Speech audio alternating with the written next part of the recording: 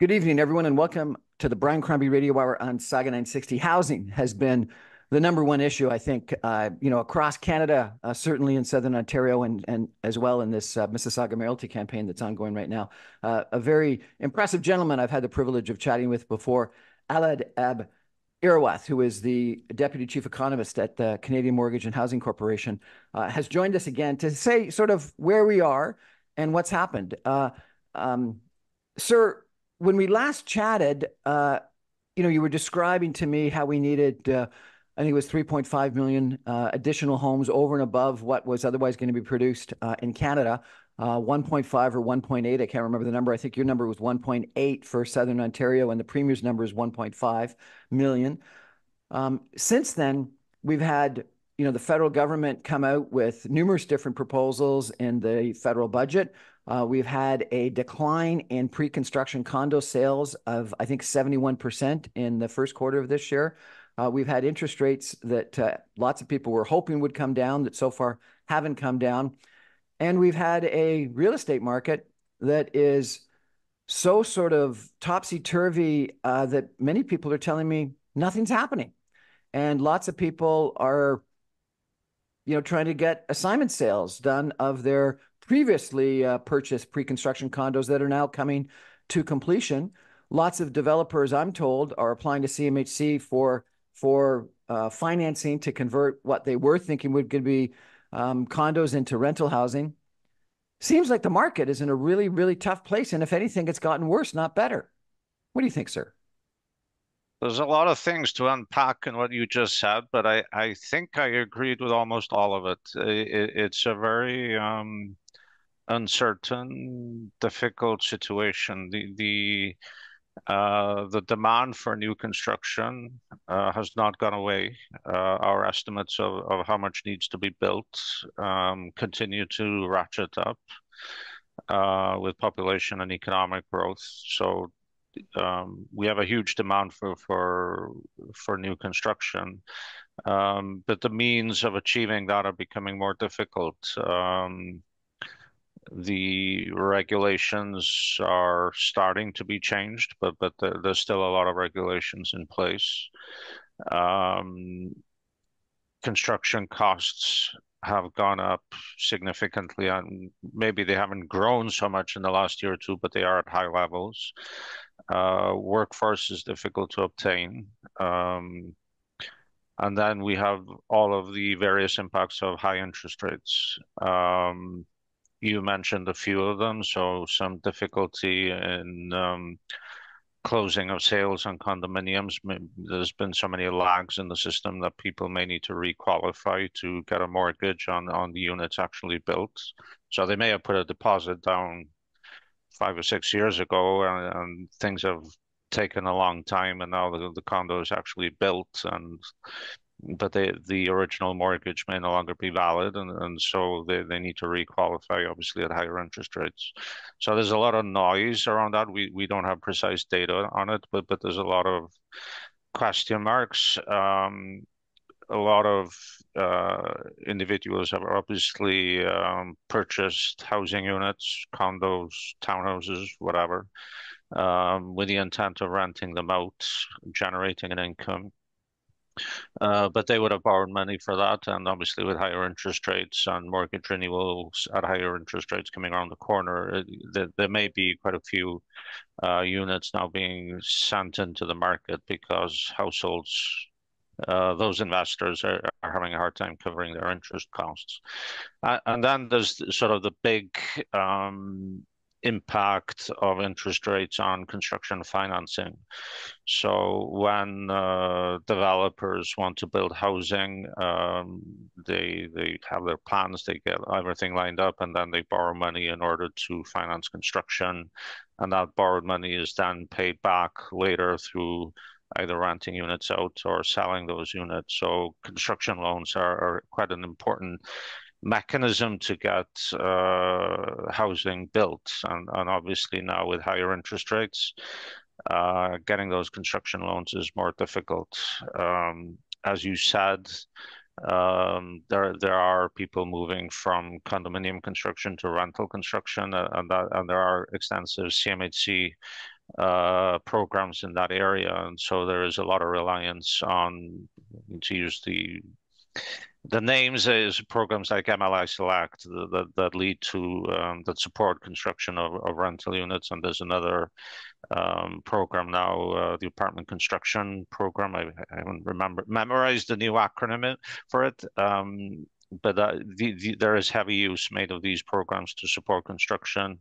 But clearly, there are challenges in construction because of higher interest rates and the difficulty in getting construction financing.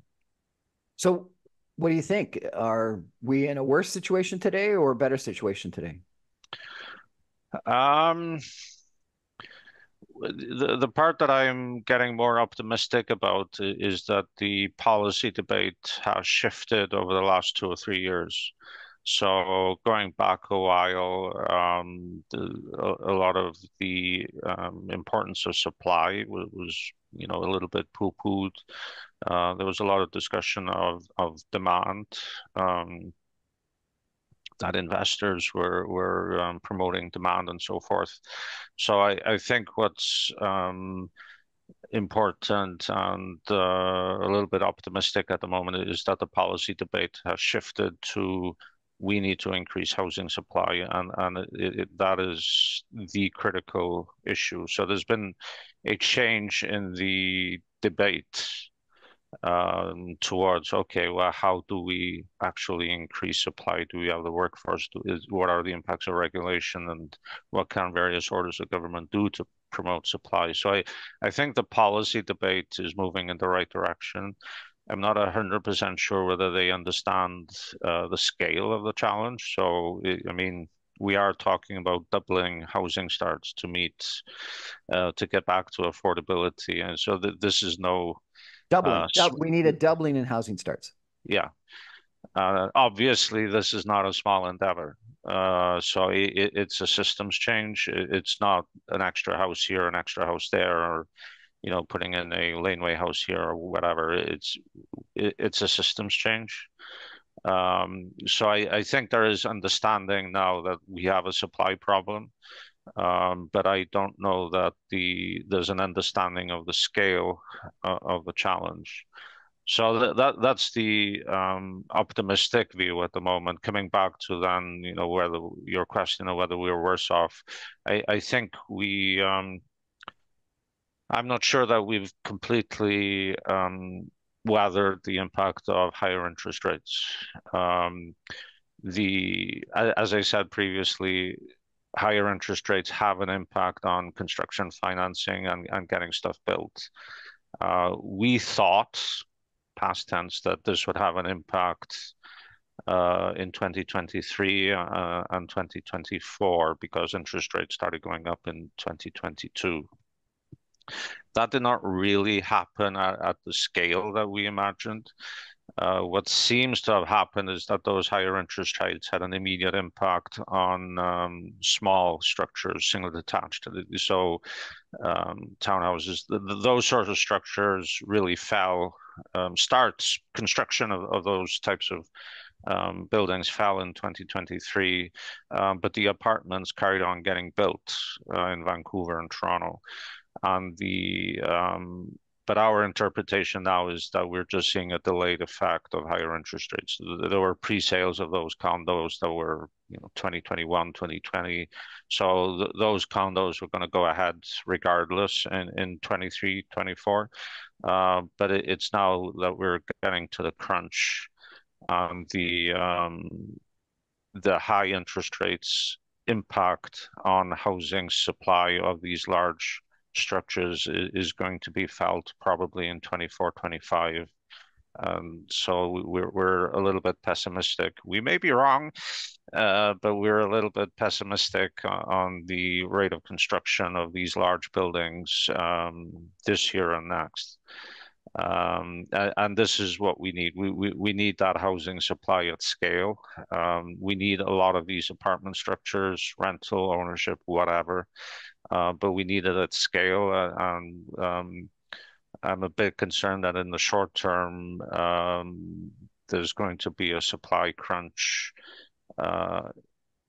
shall we say, through this year and into next. I'm convinced there's going to be a supply crunch, and I don't think you're going to get the changes at scale because I think that too many politicians are only focused on the small infill, fourplex or other kinds of issues. But maybe we can attack some of those issues after a break. We're going to take a message break. We're going to be back with the Deputy Chief Economist at CMHC, Aled Iorwerth, in just 2 minutes. Stay with us, everybody. Back in 2. Welcome back, everyone, to the Brian Crombie Radio Hour on Saga 960. My guest tonight is Aled Iorwerth. He is the Deputy Chief Economist at the Canadian Mortgage and Housing Corporation, CMHC. I've had the pleasure of chatting with him before. Maybe we could, Aled, talk through some of the issues that we talked about in the opening segment. You said that people are finally coming to terms with the supply issue, that they historically were blaming it all on demand, and now they're coming to realize, at least policymakers, that it's a supply issue. And regulation. Let me ask you about that if I could. You and I spoke, I think it was about a year ago, about a CMHC StatsCan study that you did that suggested that some major cities in Canada had extremely slow approval processes, review and approval processes, and that was damaging to development because of the time period that a developer took to get approval, the interest clock that kept on building during that time period, and the risk associated with actually getting approved. And you indicated that had to or should change. I'm aware of a study that's come out recently about Austin, Texas, that reduced the approval time period by 50%, and it dramatically increased supply. Developers rushed in because they could make their money far quicker, and IRRs and net present values and things like that were critically important to them. Of late, I've had some people tell me, well, no, it's not our fault. We've got a planning system imposed upon us by the provincial government, and we can't speed it up. There's nothing a local city can do to make things more efficient. Is the time period of approvals a problem? And if so, can cities help and solve it? Or is it just something we got to accept? Oh, we should certainly not accept it. And no. I think that there were a lot of insights from that CMHC StatsCan study, and one of them, there are many, but one of them is the very large difference in regulatory burden across Canada. And to oversimplify, things seem to happen a lot faster in Edmonton than in Toronto, Vancouver. So if Edmonton can do it, why can't Toronto or Vancouver do it? I mean, maybe that's a little bit too simplistic, but I don't really agree with this. I mean, the data refute the argument that we can't do something better. So I think that's point one. But there are huge issues of speed. I mean, maybe I should give your listeners just a sense of the magnitude. So we're hearing anecdotally in Toronto that going through the regulations to get rezoning is a matter of 3 years, 5 years, whatever. In Edmonton, and it used to be in Montreal, it was less than 2 years. So I mean, and when the developers have to tie up their capital for this amount of time, and obviously with high interest rates, they might be better off parking their money in cash. These delays cost money and they are quite critical. So there are huge issues relating with time delay. There are issues also related to the costs and fees that are imposed, development charges, and a whole myriad of other studies and regulations that cost money. And I think there's an increasing concern about the lack of alignment across municipalities. So I'm at a conference now looking at mass production of housing. And one of the feedback that's given is, well, you have this requirement in one municipality and that requirement in another municipality. So there's no standardization across municipalities, and that obviously means you can't get economies of scale.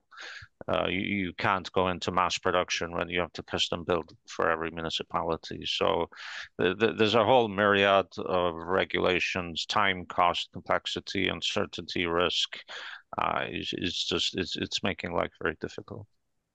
I'm excuse me, involved in business, and we have procedures in business, and if things aren't working, you go and you take a look at those procedures and policies, and you try to improve upon them. You vet them, you test them, and you look for efficiency and effectiveness. Does government do that? I'm struck at how so many people in politics, in government, sort of say, well, this is our process, and they never think about changing it. They don't think about the economic hit of it. What's your sense, sir? Um, I think I'll come back to your question in a minute. What would really, really, really help is just having more data on all of these processes. Like at the moment, at CMHC and Statistics Canada, we have data on building permits, which is sort of interesting. It gives you a sense of some dimensions of time. But what's really quite opaque and unclear to us is the whole what I will call development permitting. So if you have a piece of land, you make a request, can I rezone the land? Can I put different types of housing structures on the land? This sort of, but there's no data really on all of this activity, the development permit, how long it takes. It's really quite opaque. So what I would really advocate for are more data, more transparency on this whole development process. What are the dates? What's the date of initial application? What's the date of the final permit being granted? You're probably familiar with that old adage of what gets measured gets managed.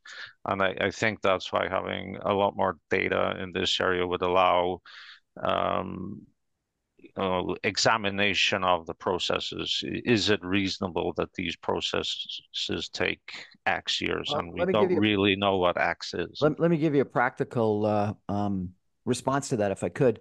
I think it would be interesting to take a look at some of the changes in as of right zoning. BC, I think, within 400 meters of a major transit zone station and/or just even a bus exchange, says that the minimum amount of density that the cities have to apply is 12 stories, versus numerous places in the Greater Toronto area that would have dramatically less than that. You'd have to go for a rezoning application, a ZBA, SBA, and that process, once you have to go through the rezoning, includes shadow studies, wind studies, archaeological studies, tree studies, floodplain studies. A huge amount of work that may be appropriate at certain times, but once something is as of right approved, you don't have to do that. And so I think that having zoning catch up with where the market needs to be, such that not every single developer on every single property has to go through the whole process, such that I'm told, not just by developers but by city councilors, look, we're never going to be able to approve your project. We're never going to get through the process. Just appeal to the Ontario Land Tribunal, because you'll get what you want through that quasi-judicial Ontario Land Tribunal process that our planning system just can't adapt to and approve. Yes. It's clear that there is something in the entire governance of the land approval process that needs a close look. I agree. And but we have very limited data and transparency on that whole process. And it requires a fundamental rethink. A fundamental rethink. Who's going to do that? Well, that's the problem. Well, coming back to the optimistic stance, I mean, I think there is particularly, I've detected over the last year an increased awareness that we are in a crisis in housing. I don't tend to use inflammatory language, but crisis is not a word I normally use, but it's clear we have a crisis of housing for the middle class. We have a crisis of housing for low income and the homeless. Arguably, we have a crisis for Indigenous peoples in the north.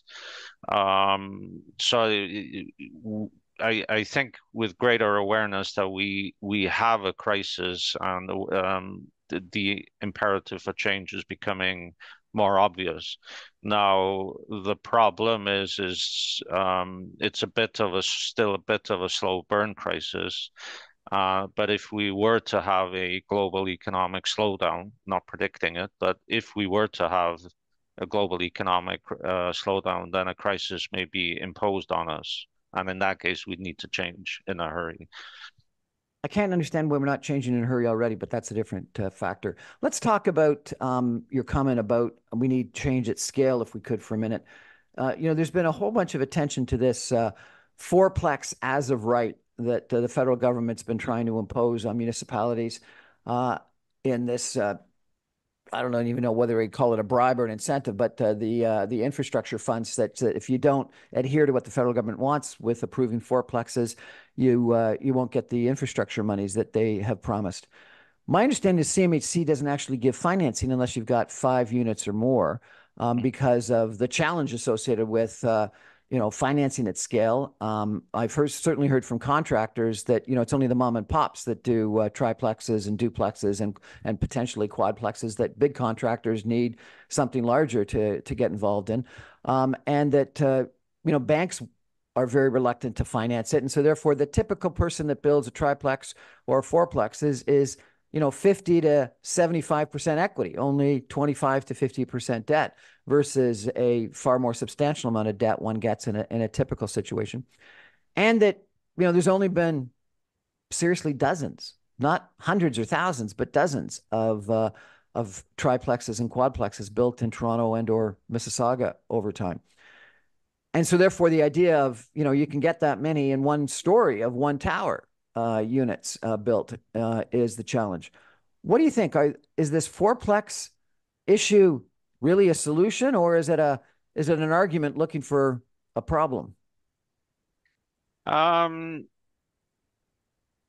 I don't think there's a silver bullet with respect to housing, so I think everything helps. I think, for example, it may be helpful to have a dedicated program for student housing. It may have, be small in the overall scheme of things, but it helps. It may be that we need a dedicated program for elderly housing, to help them be in housing that's suitable for them, that doesn't involve stairs, etc., which may be a small program, but it helps. But I think I agree with the overall gist of your question, is that we need scale. I've been at a few conferences in Toronto recently where there have been international people coming in, and they're all expressing a bit of shock about the structure of Toronto in the sense that there's not a lot of high rises here. Um, People in Toronto may think there's a lot of condominiums, but relative to other countries, it's a pretty flat, sprawling city.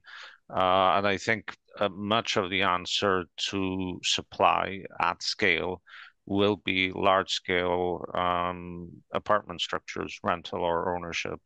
And this people are building it on the condominium site, but on purpose-built rental, there seems to be a problem in Toronto.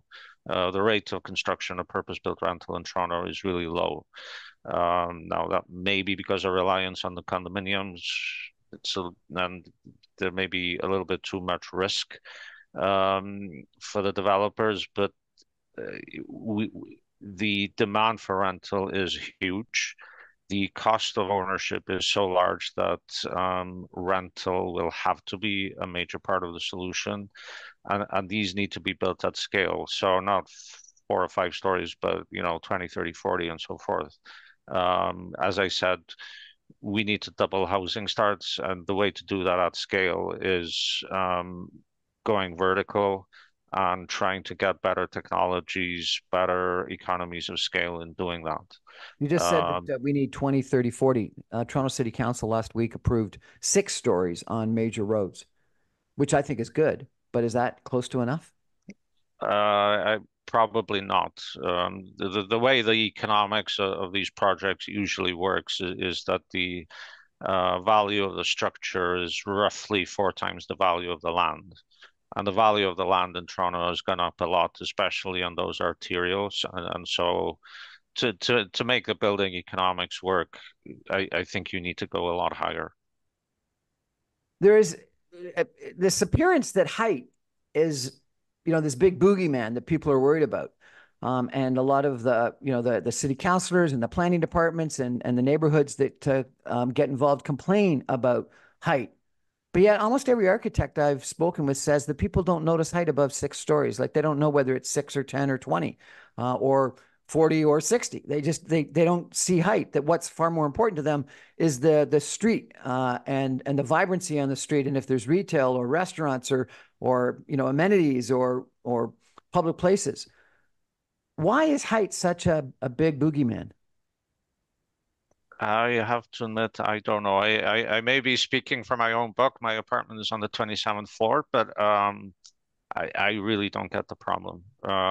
You hear these sh stories about shadows, etc., but um, weighing concern about shadows versus the housing crisis that we have, I think I'd put a lot more emphasis on the housing crisis because the housing crisis is generating all sorts of problems. It's having knock-on impacts through the housing system and homelessness, lack of labor mobility, excessive debt. This is creating massive problems. Now is not the time to be worrying about shadows. Well, and even on shadows, if I could, I saw this one development where the FSI, the density of two different potential developments was exactly the same because that's what was approved by the city. One was 6 stories high, and the other one was 18 stories high. And the 6 story high one was like this big hulking bowling alley type structure, versus the tall, slender 18 story. And the average price that they could get from the 18 story was far greater because people wanted height and views and stuff for it. But on shadows, the 6 story hulk completely shadowed the immediate neighbors for a very long period of time. The 18 story that was tall and slender shadowed more people, but for a very short length of time because the sun passed very quickly by this tall, slender building. So, from a societal equity standpoint, the actual tall one was more equitable. It shared the shadow amongst more people for a far shorter period of time versus what city council and the planners were looking for really negatively impacted more people, less people, but for a far greater amount of time. I agree. And there are a lot of complicated issues in this area. So, for example, Montreal tends to have more of that six-story stuff. But that has been built up over many decades, but it has resulted in Montreal being relatively high density. Even though they don't have the towers of Toronto and Vancouver, the fact that they have these six stories does lead them to have a lot of density. But Montreal has built that up over decades. And I don't think we have the time to build all of that density now. We need to move fast So at let me ask you about scale. that if I could, because the provincial government in Ontario has been talking about coming out with a major transit station area policy for seemingly more than a year, which would increase density in close proximity to major transit zones. Excuse me, they've been talking about 800 meters. BC has already come out with someone within 400 meters where the minimum density is 12 stories. Is that kind of change having an impact in BC, and should it be implemented in Ontario, do you think? I, Getting more density of transport seems to be the low-hanging fruit. The numbers in BC seem low to me now. In BC, there has been a lot of density going in through the transit lines around Metrotown, for example. So there's been a lot of density in that area. But then there are other places, and thinking of Ottawa, where you have transit stations on the new train in the middle of nowhere. But given that there's a transport station there, there's some social acceptance of infrastructure there. The low-hanging fruit seems to be to have a lot of housing there as well, and a lot of units, and really go up high. I mean, you go to some East Asian cities and the transit stations, they go Bangkok going 40, 50 stories around the stations. And if I understood it correctly, it was the developer of the high rises there that paid for the station. So there are ways of doing this and getting a lot of density at these stations. And Well, I'll give you a few examples if I could. So the Vaughan Metro Center is at the end of the terminus of the extension of that University Line subway station, and there's 40, 50, 60-story towers, yeah, and it's created a huge amount of property tax benefit for Vaughan, right. and such that they're building a wonderful new downtown, effectively a new city hall, living arts center, a whole bunch of stuff. They're talking about extending the Yonge Street subway north from Finch to Steeles and even to Richmond Hill. And you've got this competition now almost between Toronto and Vaughan at Yonge and Steeles, where Toronto is approving 50-story towers and Vaughan's permitting 60-story towers. And one of the benefits is it's an old regional shopping center, so there's less neighbors that can complain, but you're building density there. And similarly in Richmond Hill, they've got all-day two-way go going into Markham. And one of the reasons why is they've got this new downtown of Markham that's got 40 and 50-story towers. In Mississauga, they've been talking about all-day two-way go and at Dixie station, and maybe even potentially an extension of the subway to Dixie. There was an environmental study done there, and the cap is 12 and 25 stories. 25 stories at Dixie Road, and one block in 12 stories, which is actually closer to the GO train station or where the subway station would be if it was ever extended.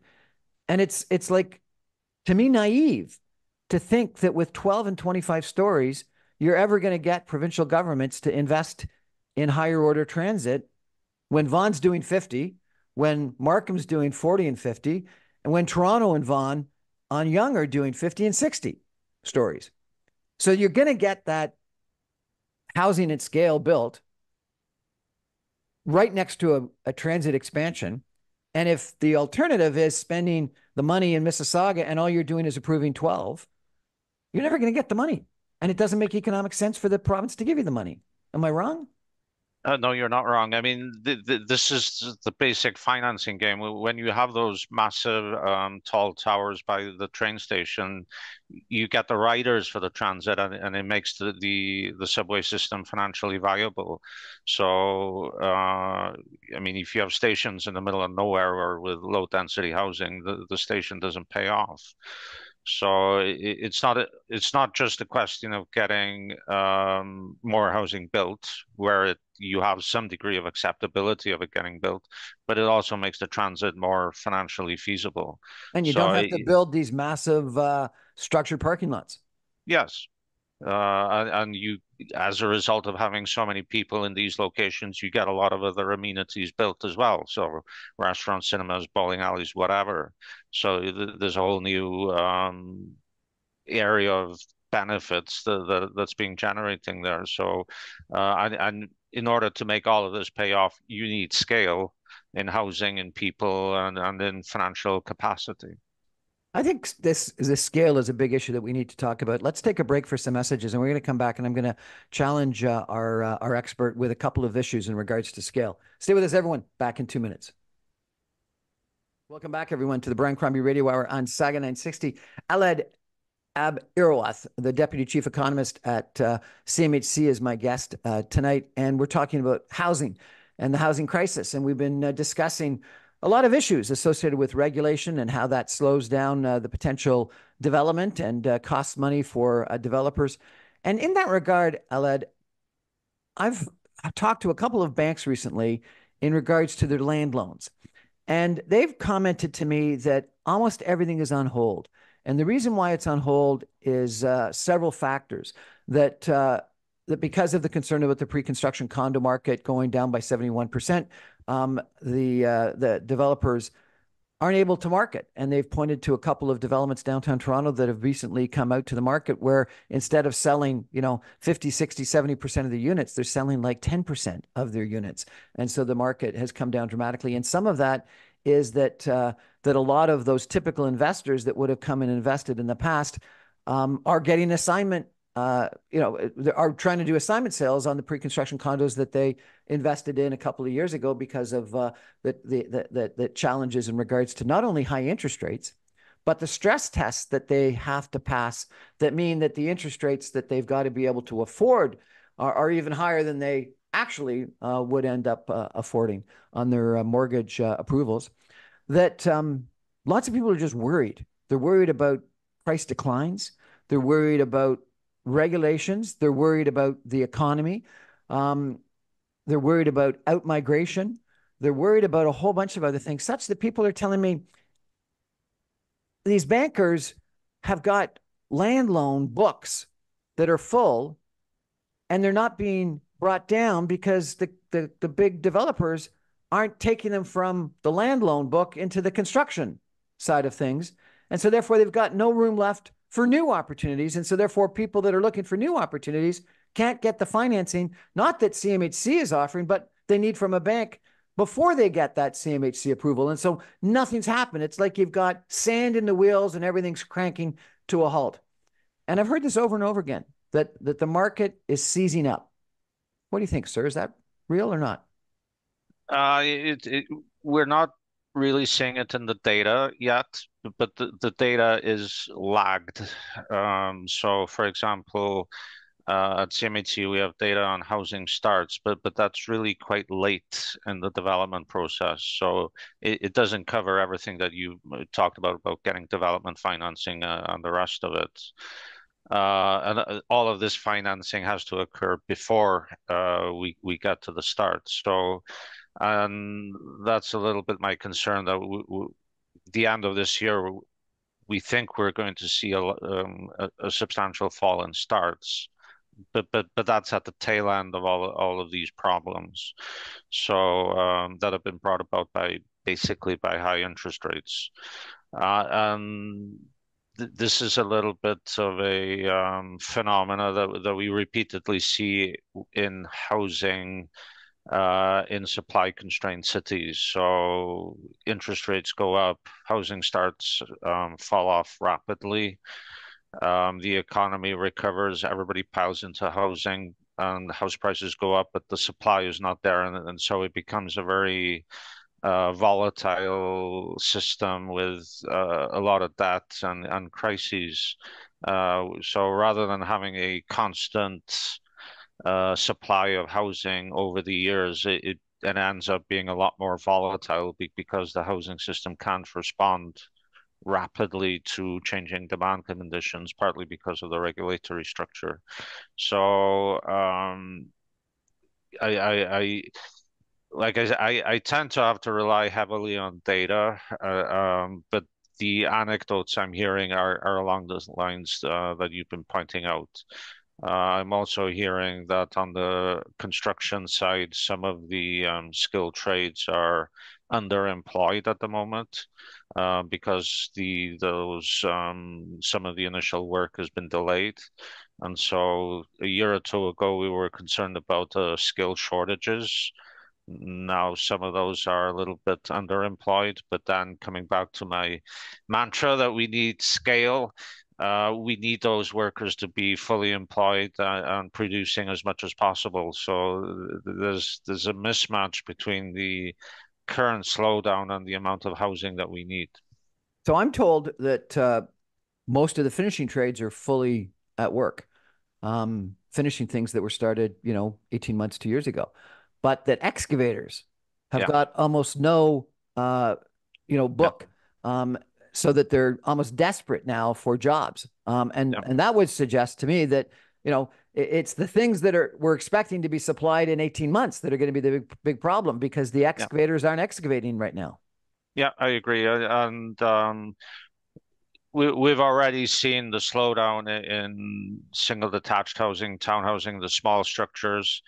And because Montreal tends to have a lot of that sort of structure, we've also seen a big slowdown in housing starts in Montreal. In contrast, in Toronto and Vancouver, where we tend to see more high rises, not enough, but we do tend to see more high rises. We think the starts are at the point of turning over at the moment because of the slowdown in those large structures. You mentioned a couple of minutes ago development fees, and I wonder if you could address whether development fees are an issue or not, whether they're a regressive tax or whether there's something that you need to charge. And the reason why I ask this is that Mississauga's got some of the highest development fees, and for some reason, I don't think that's a problem. I was in a different municipality recently where they said, number one, we are going to reduce development fees for developments either under a certain size or below a certain value. And we want to have some of the lowest development fees because we think from a competitive standpoint, that'll mean that more people want to come and build in our municipality. What do you think the impact of development fees are, and what could municipalities do or should do in regards to development fees? Well, my starting point is that there's a question of who pays the development fees, and economists have drawn this distinction between who hands over the cash for a fee and who actually bears the burden, who faces a real cost from the fees. Now, with development fees, yes, it's the developers and the builders who pay the cash over to the municipality for the fees. But I think most economists would argue that yes, we know who pays the cash, but what generally happens is that the developers and the builders will raise the cost of the home being built to the buyers, and therefore it's those buyers that effectively bear the burden of these development fees. So just to lay out the chain, yes, it's the developers that pay the cash for the development fees, but it's the buyers that bear the burden, the financial cost of those fees because they have to pay a higher price. The developers just pass the development fees over to whoever buys the house. So in that case, a development fee is effectively a tax on buyers of new structures. And if you tax buyers of new structures, there is less demand for new structures, and therefore you get less new structures. Sort of once you draw the distinction of who pays the development fees, the economic impact is relatively And clear. and yet at the same time, politician after politician says it's rich developers that pay the development fees, and they're so wrong. It's Yeah, just astounding to me that they, you can lay out so clearly what ends up happening, and that it gets passed on to young people, to newcomers, to renters that right. want to get into the home ownership business. I think, one of the most regressive taxes we've got in our society, and yet naive politicians over and over and over again say, "Well, it's the rich developers that end up paying those fees." Yeah, this is clearly incorrect, and I've been even hearing cases these days that builders of social housing have huge development fees, and now there are policies in Vancouver, I think, where rental structures are waived development fees or some of the fees at least.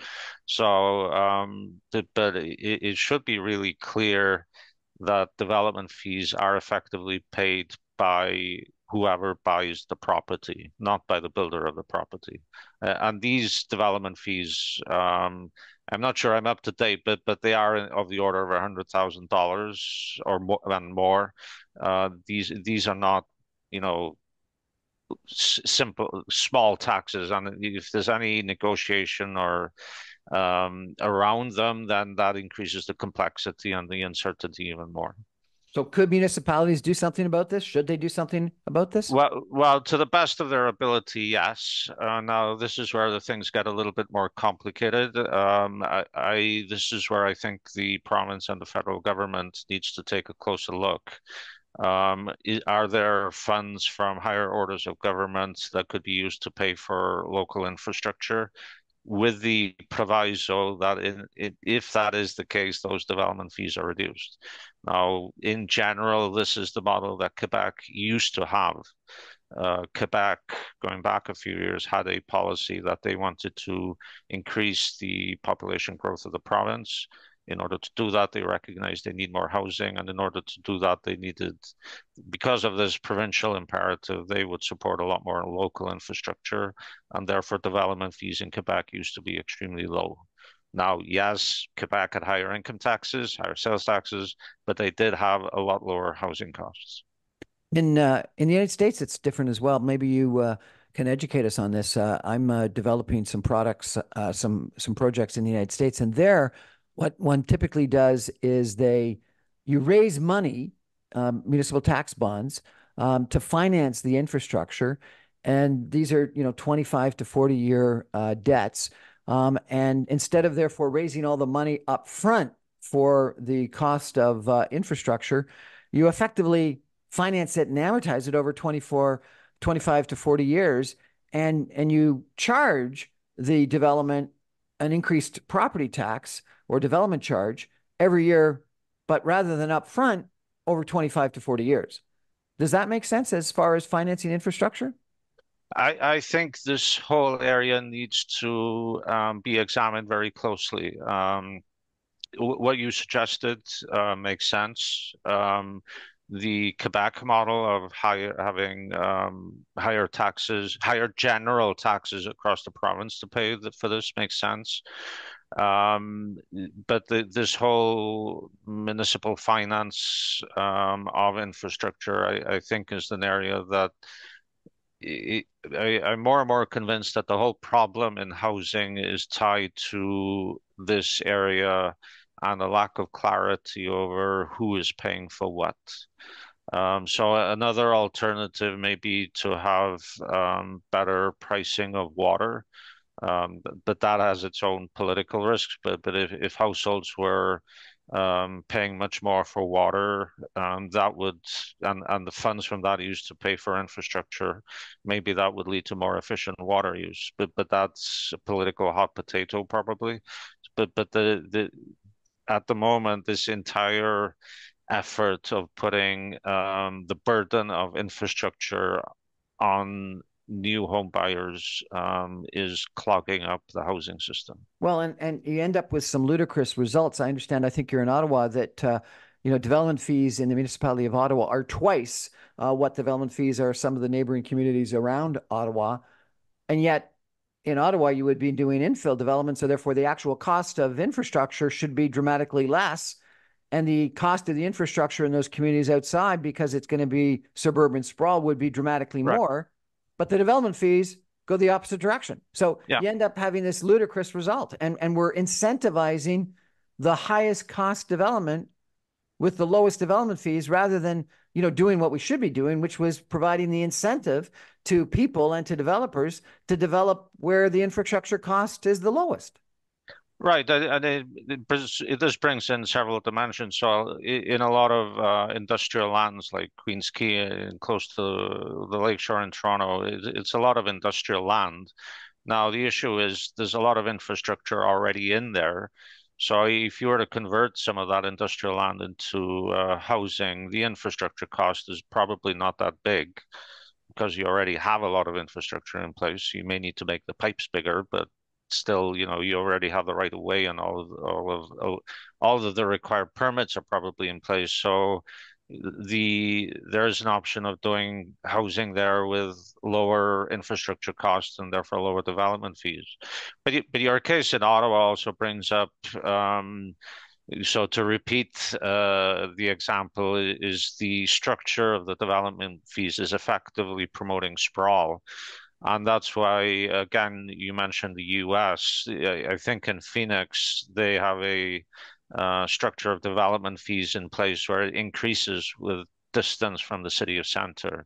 So it discourages sprawl, and that's because Phoenix can design the development fee structure for over its entire metro area and discourage sprawl. And obviously, water is a major issue in the desert there. God, a whole metro area actually working together. What an incredibly interesting idea. I wish it could happen in the Greater Toronto area. Aled, thank you so much for joining us. I really appreciate it. Thank you. That's our conversation with Aled Iorwerth, the Deputy Chief Economist at CMHC. We're going to take a break, and I'm going to come back with a couple of my own personal comments on this issue in just 2 minutes. Stay with us, everyone. Back in 2.